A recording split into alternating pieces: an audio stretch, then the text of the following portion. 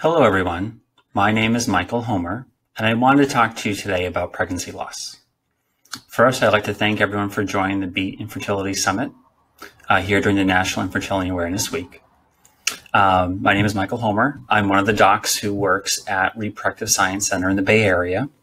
I work specifically down in the South Bay, San Jose, and Los Gatos area. And I want to talk to you about pregnancy loss today. I know it's not an easy topic to talk about, but it's something that affects a lot of women. So today I want to talk to you about what we know and what we don't know, which is also important to know, and what we can do about it. So just right up from the onset talking about this, I just wanted to say that as a provider, all providers in this field understand, and most people around who aren't providers know that this is a really hard topic. Pregnancy loss is something that a lot of women experience, but not a lot of women talk about. And if you've done any sort of reading or reviewing about this topic, you hear that over and over again. And you think at this point that, and I feel like it's becoming a little bit more, it's loosening up a little bit, and people are opening up a little bit more, which is really great and a really healthy thing to do. But I know it's hard. And so hopefully this lecture or this sort of talk today will give you a slightly better, just a general guideline or framework to kind of how we approach this, right? Because a lot of things are not in your control. No one would ever choose to have a pregnancy loss for a desired pregnancy. And this isn't in your control, but understanding a little bit more about kind of how myself as a physician thinks about it and how we try to work it up and help our patients, I think can at least give you some sense of control as well, and a sense of peace to know kind of what these next steps may or may not be, or what the possible causes are. I would tell everyone right from the beginning that I'm going to talk about a lot of things that we know, but remember my title is also what we don't know. And that's a lot.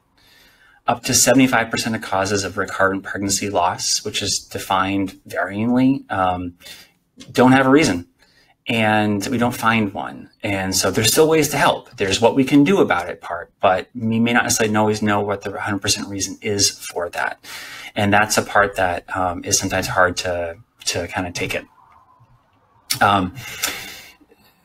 The reason why also it's hard to talk about is because there's multiple different ways of defining it. So pregnancy loss, miscarriage, right?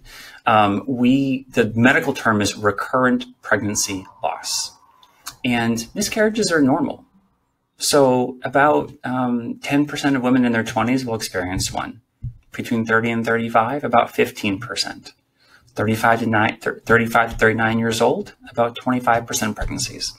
And when a woman is pregnant over the age of 40, on average, over the age of 40, there's a spectrum there, but about almost up to 50% maybe result, unfortunately, in losses. And this is clinically recognized pregnancies, right? Maybe there's some that are not clinically recognized. And so miscarriages are natural and they're normal. They're terrible and, and awful, but it is normal. So when we talk about recurrent pregnancy loss, what we try to say is, well, if we know something's normal, how many times before it becomes not normal? And we use math. And what we know is that all women trying to conceive, for a woman to have 2 consecutive losses in a row affects about 2% of the population. Now, that takes into account all women trying, so 20-year-olds and 40-year-olds. And what we know is that when age increases, as I just said that my little statistics there, then the chance of miscarriage. So when I see that 2% of women will experience 2 consecutive losses, I am always surprised, because in my clinic as a fertility doctor here in the Bay Area, I see a lot of women who have, 2 losses, 3, sometimes even higher. And so to me, I feel like more of the population has this, but obviously I'm seeing a select, certain population. It's just that, so some places will say, or societies or guidelines or papers will say 3 miscarriages in a row of a clinically recognized pregnancy. But as time has gone on, and the tests that we do know are not that arduous or expensive, and most organizations now will say, if you've had 2 in a row, and we're talking about 2% of the population for desired pregnancies, then let's do the workup at that point. Like, that's kind of a trigger now to do the workup. The more losses one has, the more likely it's not going to be due to chance. And so therefore, a little bit more likely that one of the tests that we will run will show up with something that we can do to fix it. Though still, 50 to 75% of the time, we're not going to find something. So we do know that the majority of majority of the miscarriages are caused because the chromosomes are not being balanced. That's not something that you're responsible for. Almost all miscarriages, you didn't do something wrong. A lot of people sometimes will say, well, did I exert myself? I've had patients ask me, did I play video games too hard? Did I get too excited? Whatever you happen to be around the time of the miscarriage, people will try to find a pattern. We're humans, we're good at that. So it's my job, to help you with this lecture and maybe in the office to kind of figure out what do we really know from all the collective experience of all these women that have had these losses. So when patients come into my office, I try to break it down to say, look, there's 3 main reasons that might be responsible for recurrent pregnancy loss that is not associated with random errors in the eggs or sperm that can lead to the chromosomes not being balanced. So the first one is going to be looking at the anatomy. And so with the anatomy, we think of things inside the uterus. And so what I'm going to do is I'm going to show you a video right now on my desktop. I'm just going to draw it out to talk about the different types of things that we might find in the uterus. I thought it might be a little bit more useful to kind of just draw it out. So when we look at the uterus, especially on the inside, that's what we're really focused on because that's where the pregnancy is going to be, right? And so first what we look at is that polyps. Polyps are just these extra little growths that one can sort of have on the inside. So if you think of the little skin tags that we all have on our skin, and they're not necessarily bad in terms of cancer or masses, but they're a bother. They shouldn't be there. And so the lining of the uterus can also have this extra growth. Now, the actual causes for it, the specific reasons, we don't really know. Just some people are polypy. And that's why we look inside and I'll describe that a little bit later. But polyps are small, also little toxic factories that can release cytokines or inflammatory markers. So not only is it bad real estate to land on, but it also can cause disruption in the harmony of implantation. So if I then also look at fibroids, so fibroids you probably have heard of, and those are benign muscle growths that one can see when we look at ultrasounds and with MRIs as well. And so the location of fibroids is really important. So in basics, you can get fibroids in 3 different main locations. Okay, so the first one I drew that's on the inside, that is a submucosal fibroid, but that is one that is butting into the cavity where the baby's going to be. That, if you thought the polyps are bad for a factory, these are the mega factories, okay? They produce so much cytokines and signals that can disrupt the flow of the implantation that it's not, again, just bad real estate where they are. They also can cause a disruption even if the embryo doesn't land on that spot, but somewhere else that's nearby. So those are 2 main sort of anatomical growths that can come. Now, a septum, let's see how quick I can be with this drawing here. A septum is where, if I'm looking at the side profile, we actually have the uterine wall and it'll come down.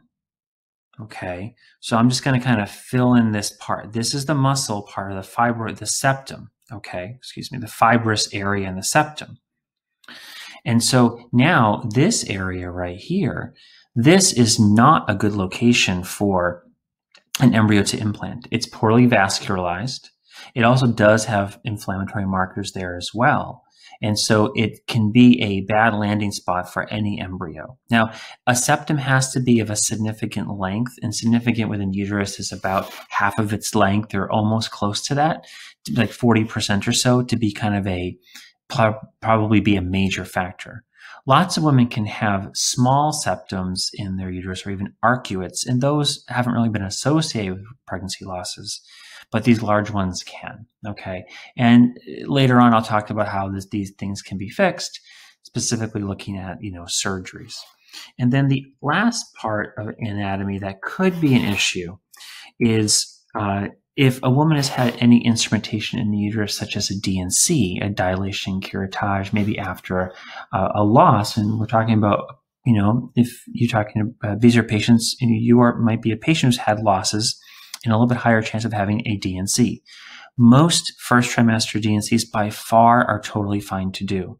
And if that's what you have to do for your treatment, you should listen to your doctor and do it. But sometimes the scraping on the inside can cause intrauterine adhesions. And when that can if you go inside, you'll see little connections. Either they're thick or they're wispy. Sometimes you'll sort of see, I'm going to draw this a little messy here, I apologize, but a lot of the cavity will just kind of be obliterated. And what we have is a smaller cavity. Typically, though, with surgery, one can, and we'll talk about that a little bit later, one can release the adhesions of those, and with special techniques and balloons and hormones and other things, restore the uterus back to its normal anatomic shape. So those are just, I won't torture too much longer with the drawings, but so there's just some of the more common anatomical reasons for why someone may have recurring pregnancy losses. Okay, so now that we talked about the anatomy, let's talk about the possible genetic causes. We've already talked about the most common one, and that's random errors in the chromosomes. So that when the egg or the sperm divide and do the thing that they're supposed to do in order so they can get ready to meet, a lot of times the chromosomes, the information doesn't divide evenly. And so you have too much information in that egg or not enough information in that egg. Same with the sperm as well.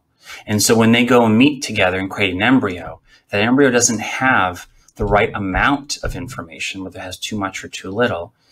A lot of those will lead to miscarriages. Some of those will also, you won't even know that you're pregnant. Maybe it was a negative pregnancy test. The embryo had actually formed for a little while, but then stopped. Some of them are also, that's where Down syndrome comes from. So some of them are compatible with life or a further along pregnancy and then a miscarriage. The one that we're talking about that's a bit more, we're looking in recurrent pregnancy loss is chromosomal rearrangement. And that's not a random error from a patient's egg or another patient's sperm. It's actually from their genetic makeup themselves. And so we look to see, because sometimes some people will have the right amount of information, but it's rearranged, and it's called a translocation. They have different names to them for the different types that they are. But if you can sort of imagine that when the DNAs line up, and so you've got the side from your mom and the side from your dad, when they cross over, if you look at your own, you might see that a portion, and this happened way, way back when you were an embryo, back first forming.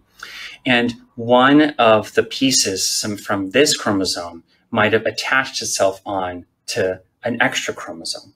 Okay. So now you have an extra piece here on this chromosome, and then this one lost that piece and it's over here now. And so I have a truncated or smaller chromosome that's missing information. And I have a chromosome over here that has the normal chromosome and then the extra piece of information that was missing from here. But then when they line up in order to go to become an egg or a sperm, every once you'll line up and you might have one normal and then one that's truncated. And it splits. And then one egg will get, will get the one that's missing, and one might get the normal. And then the other one that has the full piece with the extra, that lines up with another one that's normal.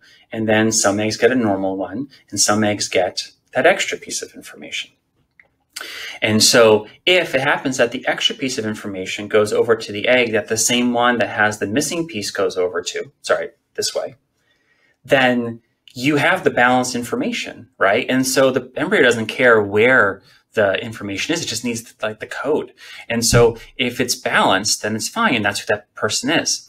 But they have a high chance of possibly passing on, if they just pass down the extra piece, but not the missing part, or the missing part and not the extra piece, then they're unbalanced. And then those embryos sometimes can lead to conditions like a Down syndrome, but typically result in miscarriages or losses. And so that's also something that we look at. There's two different types, Robertsonian and reciprocal.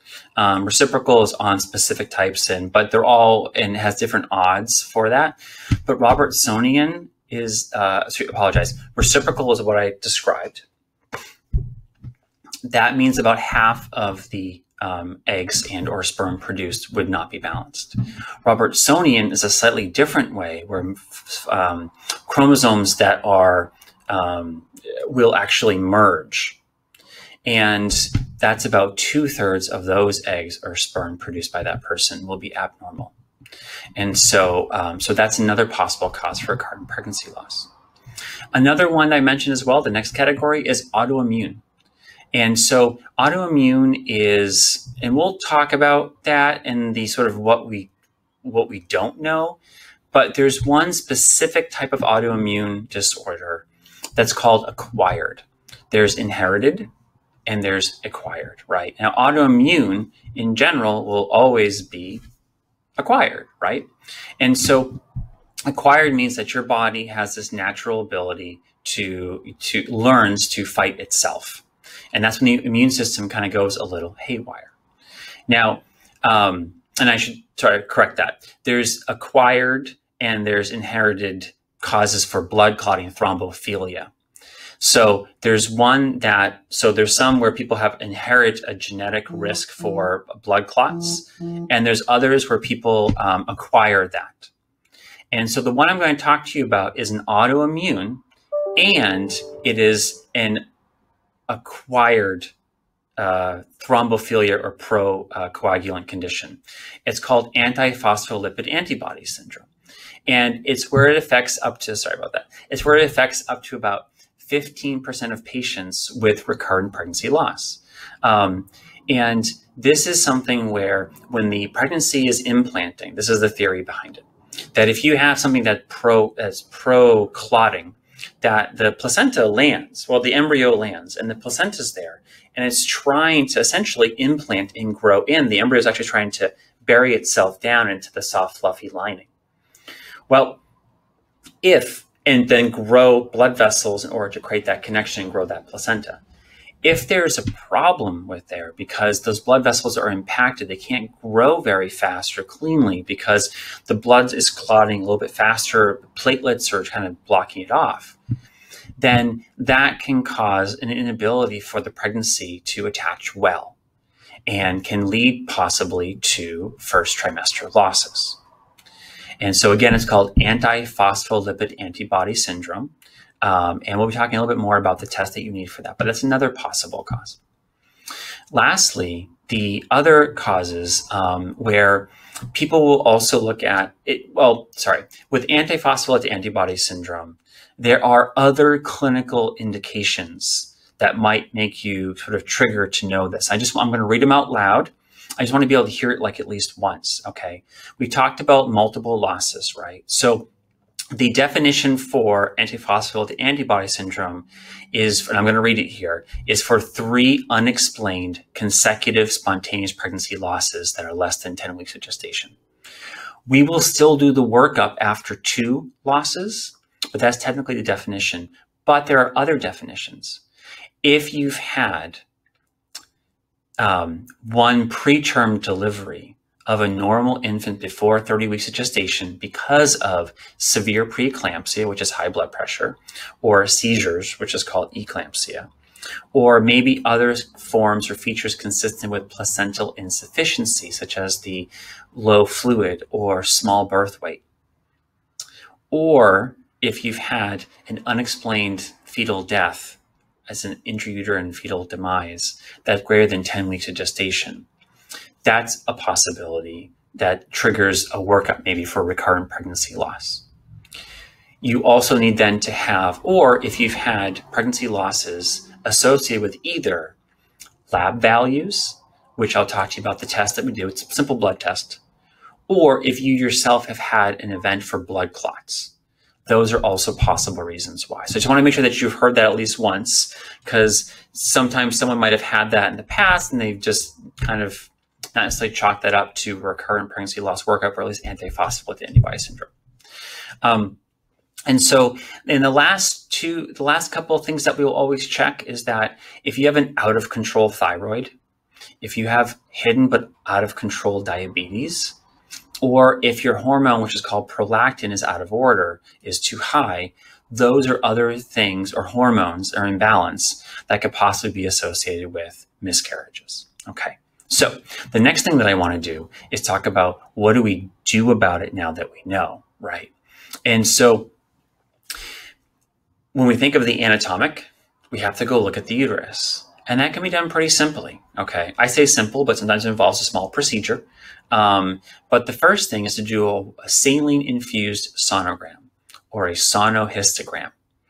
We love three-letter acronyms in fertility. So it's going to be SIS, saline-infused sonogram, or it's going to be sonohistogram, which is SHG. So you'll see these three-letter alphabet soups everywhere. What this is and what they are is that done in the office, takes 5 minutes, using a speculum. It's a little crampy, there's pressure, but shouldn't hurt. A small little flexible catheter is placed through the cervix into the uterus, and a little bit of water is placed in the uterus. Using an ultrasound, that water will look black, but the uterine insides will look gray. So as the uterus with an ultrasound, some of you seen that picture of an ultrasound, if we put a little bit of water inside, then we can see the profile of the entire uterus. And so for instance, here at RSC, we have a 3D ultrasound, and we can do a sweep basically and recreate the model of what the uterus looks like inside to make sure there aren't any lumps or bumps, polyps, fibroids. If there's a septum, we can measure. We have a nice 3D picture, so we can measure exactly how long that is, because that plays a role in what we're looking at, okay? And so we also would do the blood testing that we talked about for antiphospholipid antibody syndrome. And this is where it's a simple blood test, okay? And what we're looking for is 3 tests: anti-cardiolipin antibody, beta-2 microglobulin, and looking for lupus anticoagulant. And that's a mouthful, but those are 3 specific antibodies that we're checking that are associated with antiphospholipid antibody syndrome. We will check a thyroid. We will check a hemoglobin A1C, which is a sugar check. We'll check a prolactin as well, just to make sure that those are okay. And remember the genetic testing that we talked about, the chromosomal imbalance? So both partners will get a karyotype, which is to check to make sure that we have all of the chromosomes are not, to make sure that the chromosomes are all lined up the way that they're supposed to be, and there isn't any reciprocal unbalanced areas, okay? Or translocations, that was the word I was looking for, sorry. So the other thing that we will look at too, okay, so those covers the things that we know, but there are other things that are associated, but not necessarily potentially causative. Every person that comes in this clinic will always get a couple other factors. We'll check the ovarian reserve. So even though a woman is younger, it doesn't necessarily mean that the ovarian reserve is that high. Some women, unfortunately, whether they were allocated not that many eggs, or maybe they had something about them that's kind of burned through those a little bit faster. We do know that when the ovarian reserve gets lower, that the risk of miscarriages does increase. It's not skyrockets, but it does increase. It's associated with it. So maybe that doesn't give us something that we can do about it, but it gives us more information and maybe a possible why. We also do a semen analysis. So in a semen analysis, we look at the volume, we look at the concentration, how many sperm, we look at the shape of the sperm, we look at also the motility and how many are moving. And when some of those numbers are low, that's also associated with miscarriages. So we're talking sperm quality. There's no great test for sperm quality. There's a couple other ones that one can do that aren't necessarily associated with recurrent pregnancy losses, but it is something else that we do anyways, and it might shed light on what a couple is going through. So that's the testing. The testing is checking anatomy, okay, with that water ultrasound. Sometimes that leads to, or plus or minus, we just skip right to a scope or a hysteroscopy. It's the same day, 20-minute procedure at the most. It's the same day procedure. Again, like I said, you're in and out about an hour. And it's where we look inside the uterus to look directly. Okay, so we look inside the uterus. We make sure there's nothing that could be surgically removed, hopefully, or maybe fixed. We do the blood test we talked about for the genetics, the hormones, as well as the autoimmune antiphospholipid antibody syndrome. And that's the majority of the work that we can do. So next, I also wanted to talk to you about the untested testing. And so that's what I call that. If you go online, and I'm sure if you're listening to me, you've already read about this, right? And you've probably read different, just all sorts of different types of information. And you've read about conditions that are associated with recurrent pregnancy losses. A lot of the ones that we are associated with it aren't necessarily ones that are clear enough cut that we should do some treatment for it. So for example, I mentioned autoimmune in the beginning, right? And I think if anyone's done some reading, they might have said like, oh yeah, I've read about natural killer cells, T cells and B cells and autoimmune system, and maybe my husband's sperm or embryos, they're not compatible with me. The data out there, no organization, suggests that treatment for that, for natural killer cells, using gamma globulins and IgGs, as I mentioned, and prednisone and steroids and blood thinners and baby aspirins. In only very select cases, which I'll talk about for antiphospholipid antibody syndrome, the blood thinners have been shown to be helpful. But all the other things are expensive. Sometimes you have to actually leave the country to get them or order them from somewhere else. And they may even be harmful. And so there may be something there about autoimmune. The basic science studies have shown some associations with this, some mechanisms that are there, but the immune system is so vast and so complicated and so connected that to take like a huge hammer and just try to shut it all down with IgG or with prednisone or steroids, which can have an effect on a pregnancy, doesn't really work in the long run. And so, and in studies that have shown, it has not really been shown to be helpful overall. And so very few fertility places will help patients with that. Some will. There are definitely some in some pockets of the country where that people will do that. And if you want to learn more, you can visit one of those clinics. But just know that it's really something that should be, most physicians will say it should be kept to clinical trials. It's worth exploring, but it's not something that we should do in clinical practice. People talk about endometrial receptivity, and maybe my embryo just can't lock in, that locking key is not there. Right now, the endometrial receptivity it's an orchestra. All different parts play with it, right? That fibroid, those polyps, those are like little toxic factories that can throw that off. And so we can try to look for the big things that may throw that off. But at a molecular level, people will theorize, we'll do some aspirin and do some other factors or some other, instill something in the uterus ahead of time that might quiet or try to alter that. That's nowhere near prime time.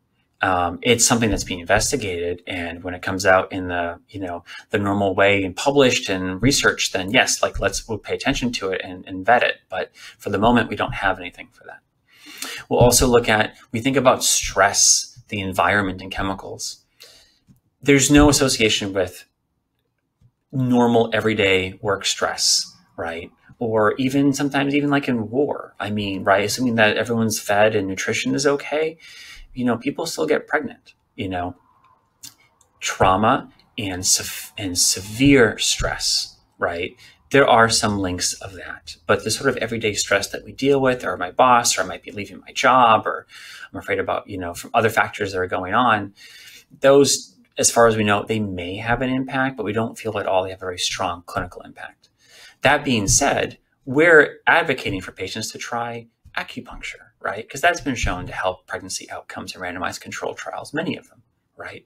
We still think that mindfulness or meditation or yoga is going to be worthwhile, not just maybe for your pregnancy, but for you yourself to deal with this, right? Got to take care of the whole person here, not just the uterus.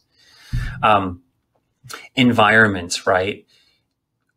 We just got to do our best, right, in order to try to reduce our toxic loads for ourselves.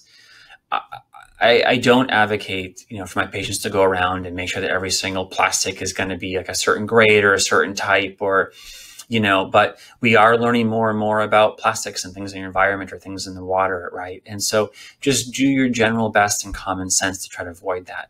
If you deal with a lot of chemicals at work, consult your local, OSHA, talk to your doctor about maybe chemicals that you may or may not be exposed to at work.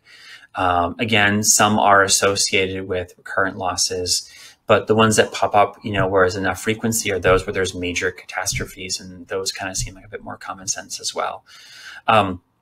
We do think about, just looking one more time, looking at luteal phase defects.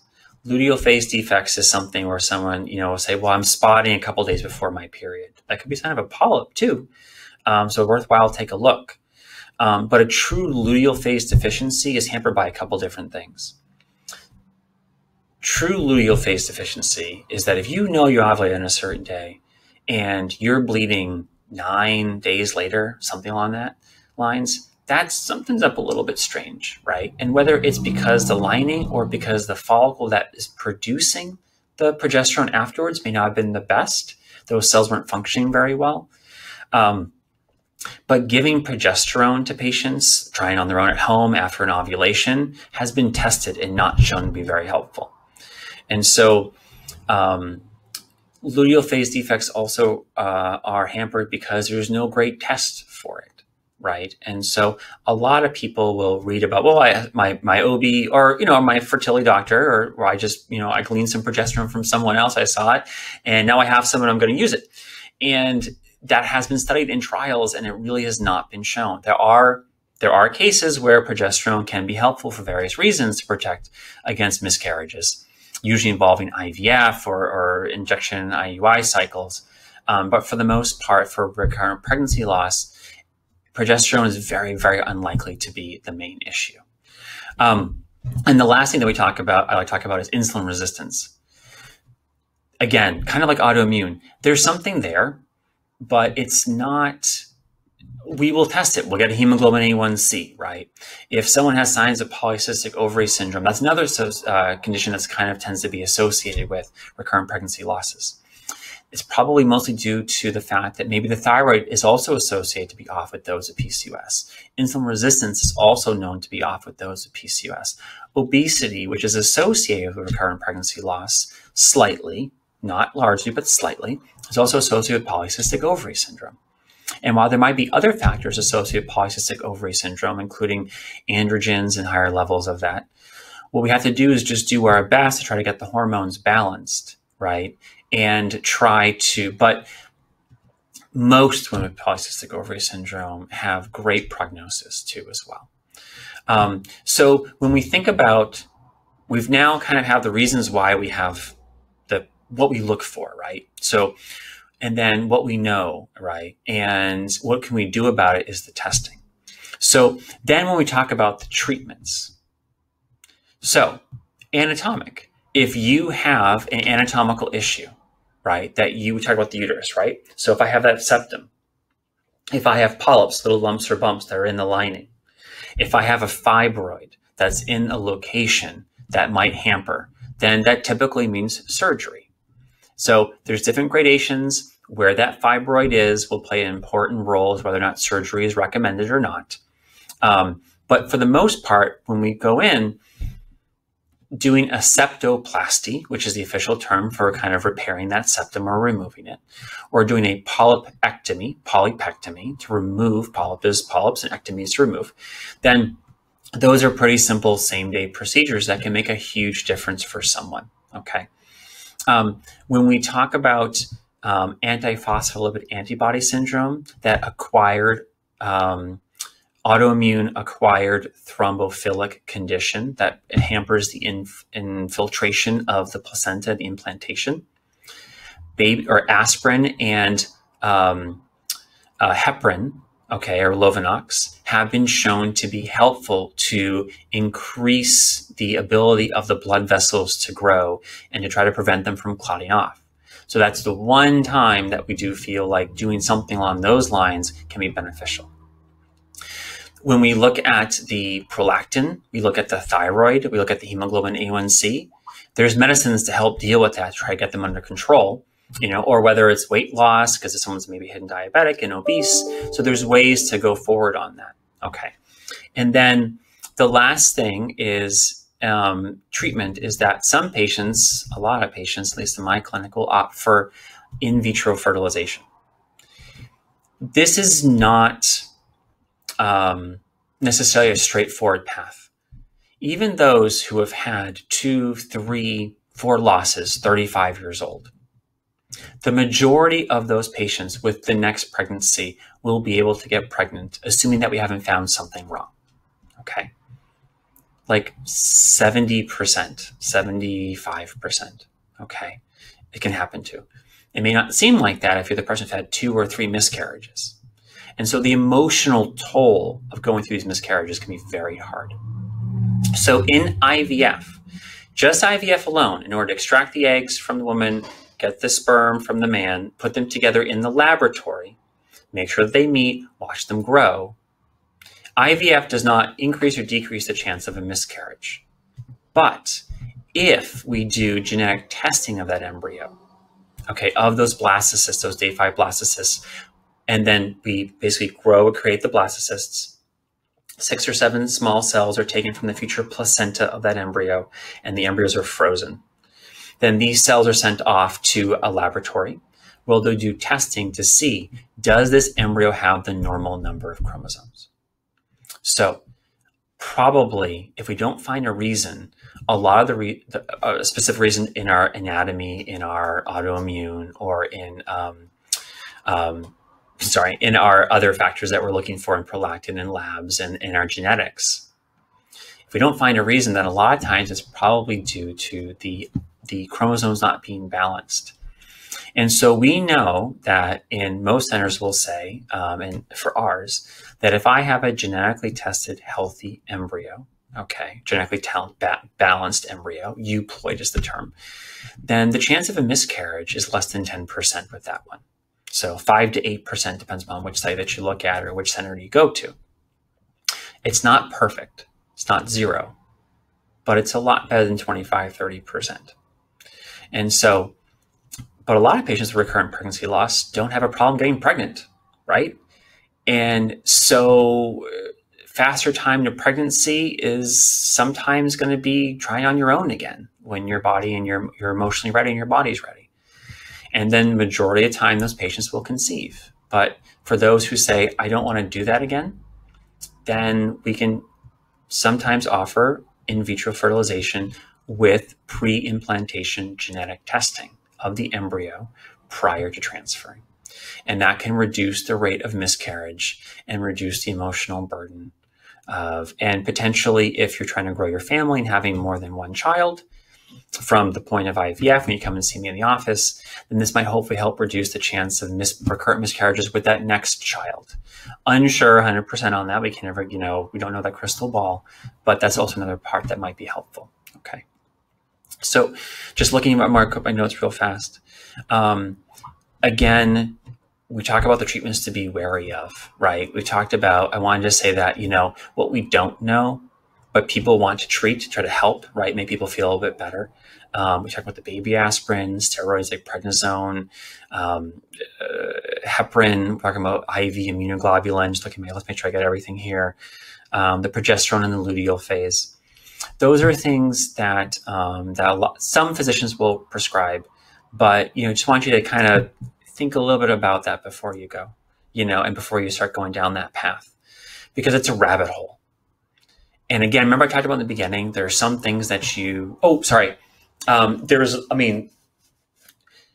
if you're going through all of this, what we hope is that you've been paying attention a little bit to the things that are in your control. If you're smoking, you got to stop. If you're drinking alcohol more than, say, 4 or 5 drinks in a week, you got to reduce that. Probably 0 is best, but I don't really have an association between 1 or 2 drinks or small glasses or glasses of wine a week are going to play a major role. But in general, we're going to tell you to just cut down and stop.